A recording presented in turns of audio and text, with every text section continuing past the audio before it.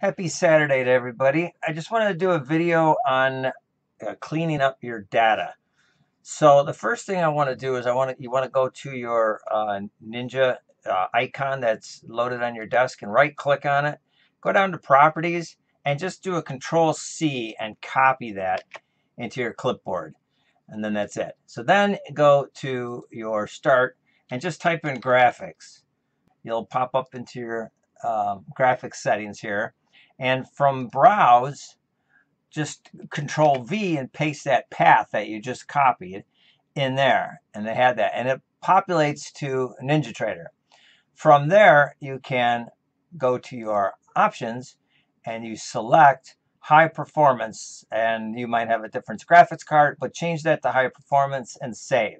Okay, the next phase of this maintenance cleanup is inside of your documents folder. So you've got your computer documents and then NinjaTrader 8. I've got a friend of mine, John, the owner of Nexgen, in the following video clip that's going to walk through on how to delete all your database. When you come in here, the only caveat that I want to put to that, he'll talk about just deleting all these, which is fine because they will self-generate. However, if you're big into market replay, as I am, you've collected a lot of data and stored it. So I don't like to just let that go because then you have to go re-download it again. So I put it and move it into another folder that's labeled Do Not Delete, and then that way it's always there if I ever want to go pull out some old data. So needless to say, you can keep this folder or move it to another folder that you want. But the point of it is that these could all go and they will self-generate. The only one you don't want to let go. These are all old files I have from the old Ninja, but this newest file, which is this SQLite, is their database. It will self-generate also, but you don't have to kind of delete that one just yet unless you're having some serious problems. You'll probably stay away from that one. But just all this data that just gets collected, just over time. So the last section that we want to do is if you go back to your Ninja, the other section is your log and trace files. If you come in here, you'll see that Ninja collects, every time you launch Ninja, it creates a little file and they get bigger and they get clogged up. So these could all go, and the same thing, I'll go back to log. It's the same one. They'll self-generate again, but you would want to have Ninja off to do this, and then that'll just self-generate, populate a new one. And one last thing would be Helix for those Helix users.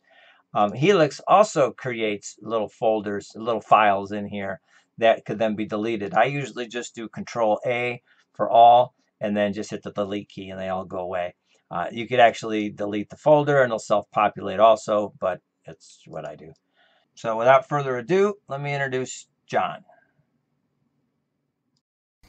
Okay, guys, going to walk you through, go to your documents folder, go to your Ninja 8 folder, go to the DB folder, and then we're going to highlight each of the folders in there from tick all the way up to cache. We're going to hit the delete button. And don't delete this database file. If you do, it won't kill you, but try not to delete it. Go back to the Ninja 8 folder, go to the temp folder.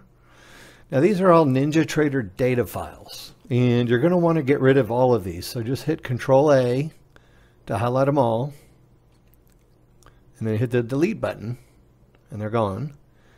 We're going to go back to the Ninja 8 and go to your workspaces folder and delete the recovery folder. Once you've done that, you are now free to open up your NinjaTrader, and